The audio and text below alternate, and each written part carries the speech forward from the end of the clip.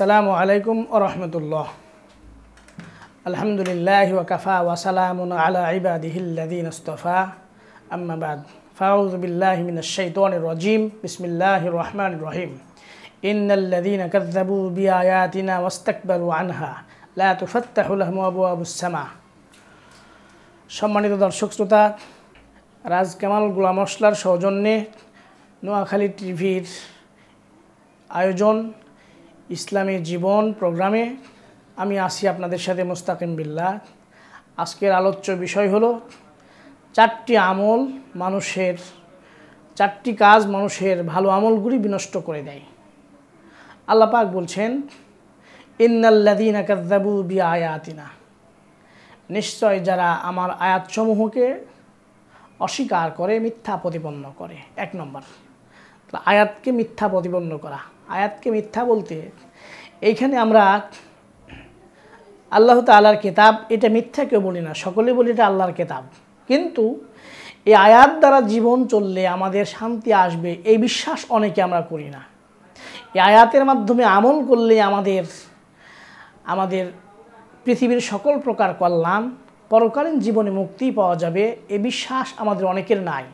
আর নাই বলে আমরা আল্লাহর কোরআন বাদ দিয়ে, আল্লাহর নাজিলকৃত বিধান বাদ দিয়ে আমরা নিজেরা মানবরচিত আইনের পিছনে দৌড়াদৌড়ি করি। সম্মানিত দর্শক শ্রোতা, এটা একটা শিরক, আর অস্বীকার করা এটা কুফরি। সুতরাং এই কাজ যদি আমরা করে থাকি তাহলে আমাদের জীবনের যত আমল আছে, কোনো আমল আমাদের থাকবে না, সব বিনষ্ট হয়ে যাবে। যেমন ভাইরাস, আমাদের নিজেদের মোবাইলের ভেতরে, আমাদের কম্পিউটারে ভাইরাস যদি থাকে, এমন কিছু ভাইরাস আছে যা আমার প্রোগ্রামগুলো সব বিনষ্ট করে দিবে। আবার এমন কিছু অসুস্থ আছে যে অসুস্থতা নিজের শরীরকে খুব অল্প সময়ের ভেতরে ড্যামেজ করে দেয়। আর বর্তমান প্রেক্ষাপটের যে করোনা ভাইরাস, এই ভাইরাসটা তো আক্রান্ত হলে কয়েক ঘন্টার মধ্যেই মানুষ ইন্তেকাল করে। এর কোনো ভ্যাকসিন পর্যন্ত আজ তৈরি হয়নি। ঠিক তেমনি মানুষের চারটি ভাইরাস, চারটি বিষয়, বদামল, যেগুলো করলে মানুষের ভালো আমলগুলি সব বিনষ্ট হয়ে যাবে। কিয়ামতের ময়দানে আল্লাহ পাক বলবেন, ইকরা কিতাবাক কাফা বিনাফসিকা আল-ইয়াওমা আলাইকা হাসিবা। তোমার কিতাব নাও, take your book and read. নাও তোমার কিতাব এবং পড়ো। তুমি আজকে তোমার নিজের বিচারের জন্য ইউ আর এনাফ, তুমি যথেষ্ট বিচার করার জন্য। কিন্তু যখন পড়ে দেখবে যে ভালো আমলগুলো সব বিনষ্ট হয়ে গেছে, ফাঁকা, আল্লাহর কাছে বলবে, আল্লাহ আমি কেন এই আমলগুলি করেছিলাম, তোমার ফেরেশতা মনে হয় আমার বিরুদ্ধে বিরোধাচরণ করেছে, লেখে নাই। আল্লাহ পাক বলবেন, এই চারটি আমল করেছো, এই জন্য তোমার ভালো আমলগুলি সব বিনষ্ট হয়ে গেছে। এক নম্বর হলো যারা আয়াতসমূহকে অস্বীকার করবে। আল্লাহ পাক বলছেন, ইন্নাল্লাযীনা কাযযাবু বিআয়াতিনা, নিশ্চয় যারা আমার আয়াতসমূহকে অস্বীকার করবে, মিথ্যা প্রতিপন্ন করবে। ওয়াস্তাকবারু আনহা, দুই নম্বর হলো যারা অহংকার করবে। অর্থাৎ অহংকার এটা শয়তানের ভূষণ। শয়তান কিন্তু আল্লাহর সবচাইতে প্রিয়তম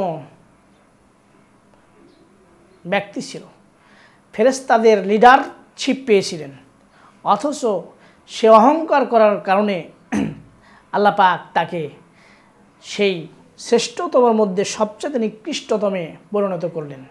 সে সন্ত্রাসী করে নাই, সে জেনা ব্যভিচার করে নাই, সে কারো হক নষ্ট করে নাই, সে গীবত করে নাই, সে অন্য কোনো রকম দুর্নীতি করে নাই, সে মিথ্যা প্রতিপন্ন করে নাই। কিন্তু সে একটি করেছিল, সেটা হলো যে আনা খলাকতানি মিন নারিন ওয়া খলাকতাহু মিন তিন, আমাকে সৃষ্টি করা হয়েছে আগুন থেকে, আর তাকে সৃষ্টি অর্থাৎ আদমকে সৃষ্টি করা হয়েছে মাটি দিয়ে। এই অহংকারের জন্য আল্লাহ পাক তাকে কি করলেন, ফেরেশতাদের লিডারশিপ যিনি পেয়েছিলেন, প্রধান যিনি হয়েছিলেন, তাকে এবার লানত, কিয়ামত পর্যন্ত লানত দিলেন। নাউজুবিল্লাহ। সুতরাং এই অহংকার আমরা করতে পারবো না। আমরা ধর্ম বর্ণ নির্বিশেষে আমরা সকল মানুষ আল্লাহর সৃষ্টি, আমরা মুমিন। আমাদের অর্থ সম্পদ আছে কম বা বেশি, আমাদের সাদা কালো কোনো ভেদাভেদ নাই, খাটো লম্বা কোনো ভেদাভেদ নাই, আমরা সকলে আল্লাহ পাকের দাস। সুতরাং এই অহংকার করা যাবে না, আল্লাহ পাকের আয়াতসমূহকে নেগলেক্ট করা যাবে না, অহংকার করা যাবে না যে আমি আল্ট্রা মডার্ন, আমি কোরআনের ১,৫০০ বছর আগের কথা হাদিসের কথা শুনি না, এরকম অহংকারী কোনো কথা বলা যাবে না। অথবা কাউকে দেখে তার চাইতে আমি ভালো, সমাজের অর্থ সম্পদ বেশি, প্রভাব বেশি, আমার পলিটিক্যাল একটা পাওয়ার আছে, আমার ডিগনিটি আছে, আমার সার্টিফিকেট আছে, আমি অমুক পদবিতে, আমি অমুক কর্মকর্তা কর্মচারী ইত্যাদি ইত্যাদি, কোনো রকম অহংকার করা যাবে না। এই অহংকার শয়তানের ভূষণ। অহংকারটা শয়তান সবচাইতে নিকৃষ্টতম কাজ হলো আল্লাহ পাকের কাছে অহংকার। এই অহংকার আল্লাহ পাকের ভূষণ, শয়তান এটা করেছিল বলে আল্লাহ পাকের লানত প্রাপ্ত হয়ে গেছে। সুতরাং আমরা এই ইস্তেকবার অর্থাৎ অহংকার করব না। যদি এ দুটি আমল করা হয়, আল্লাহ পাক বলছেন আস্তাকবিরু আনহা লা তুফাত্তাহু লাহুম আবওয়াবুস সামা ওয়ালা ইয়াদখুলুনাল জান্নাতা হাত্তা ইয়ালিজাল জামালু ফি সাম্মিল খিয়াত। অহংকার আর আয়াতসমূহকে মিথ্যা, এই দুটি কাজ যদি আমি করি তাহলে আল্লাহ পাক বলছেন লা তুফাত্তাহু লাহুম আবওয়াবুস সামা, আসমানে আমার কোনো দোয়া, আমার কোনো আমল আসমান খোলা হবে না, আল্লাহর কাছে যাবে না। জোরে বলুন নাউজুবিল্লাহ। ওয়ালা ইয়াদখুলুনাল জান্নাতা হাত্তা ইয়ালিজাল জামালু ফি সাম্মিল খিয়াত, এবং ততক্ষণ পর্যন্ত সে জান্নাতে প্রবেশ করতে পারবে না যতক্ষণ একটা সূচের ছিদ্র দিয়ে সাধারণ কোনো মানুষ উট বা ওই ব্যক্তি উট প্রবেশ করাতে না পারবে, ততক্ষণ পর্যন্ত জান্নাতে প্রবেশ করতে পারবে না। নাউজুবিল্লাহ। সুতরাং আমাদেরকে অবশ্যই খেয়াল রাখতে হবে যে যদি ছিদ্রের ভেতরে আমরা যেমন সাধারণত একটা সুতা প্রবেশ করতে পারি না, আর উট তো পরের কথা, অনেক বড় ব্যাপার, তার অর্থই হলো যে কশিনকালেও সে বান্দা জান্নাতে প্রবেশ করতে পারবে না, আর কোনো দোয়া আল্লাহর কাছে পৌঁছাবে না। ৩ নম্বর বিষয় হলো হিংসা। হিংসা অন্তরে একটা মহামারী। অন্যের ভালো হলে নিজে হিংসা করা। আল্লাহ পাক এ নিকৃষ্টতম পানাহা থেকে আল্লাহ পাক বলছেন অমিন শাররি হাসিদিন ইদা হাসাদ, যখন হিংসুক হিংসা করে সেই হিংসার থেকে আল্লাহর কাছে পানাহ চায়। সুবহানাল্লাহ। এই জন্য আল্লাহ তাআলার কাছে হিংসা থেকে আমরা পানাহ চাবো। আর হিংসা যদি থাকে, যার ভেতরে হিংসা আছে তার মনটা দাউ দাউ করে জ্বলবে। মানুষের ভালায় দেখলে হিংসা যখন হয় তার অন্তরটা ক্ষতবিক্ষত হয়ে যায়। রাসূল করিম সাল্লাল্লাহু আলাইহি ওয়াসাল্লাম মুমিনদের ভালো হলে কাফেরদের মুশরিকদের হিংসা হতো, আর আমরা মুমিন হয়ে অপর মুমিনের হিংসা করি। এই হিংসা নিকৃষ্টতম অপরাধ। রাসূল করিম সাল্লাল্লাহু আলাইহি ওয়াসাল্লাম বলেন আল ইস্তিকবার ওয়াল হাসাদ ইয়াকুলুল আমাল আল হাসানাত কামা তাকুলুন নারুল হাতাব।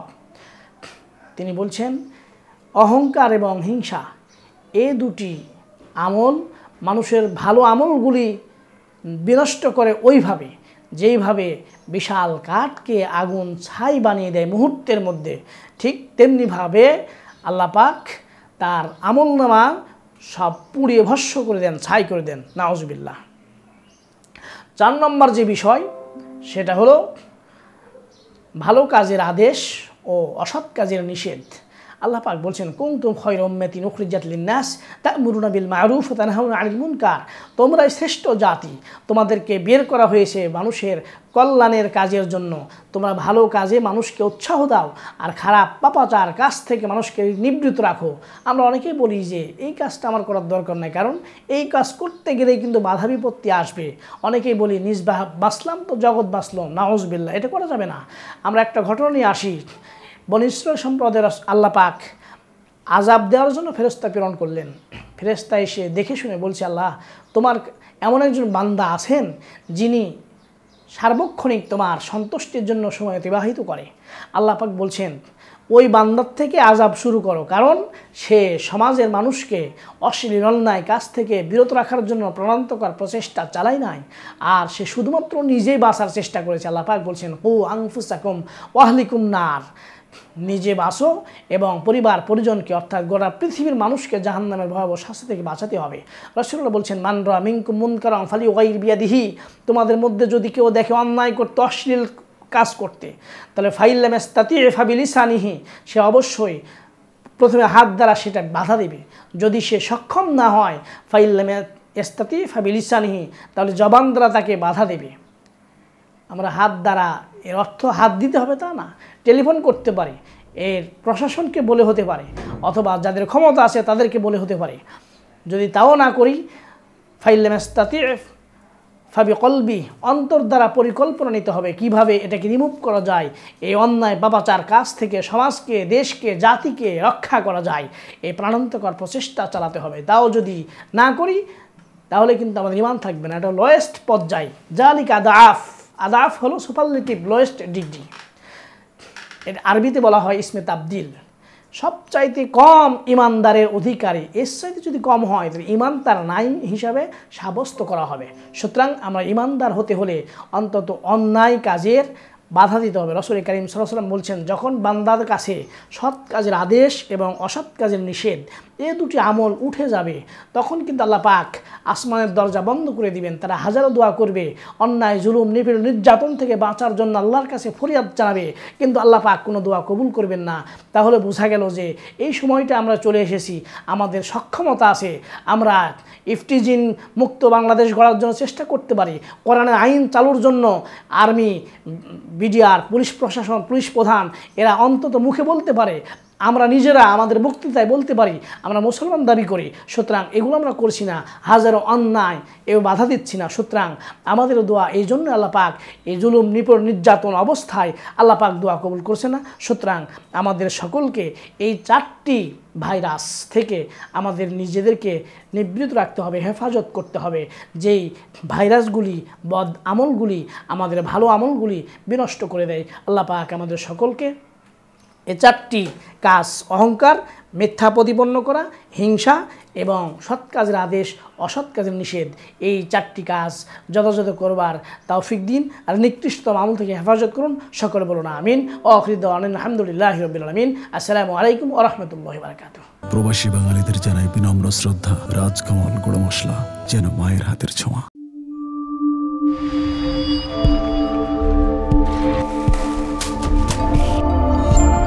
নোয়াখালী টিভি, বৃহত্তর নোয়াখালীর প্রতিচ্ছবি।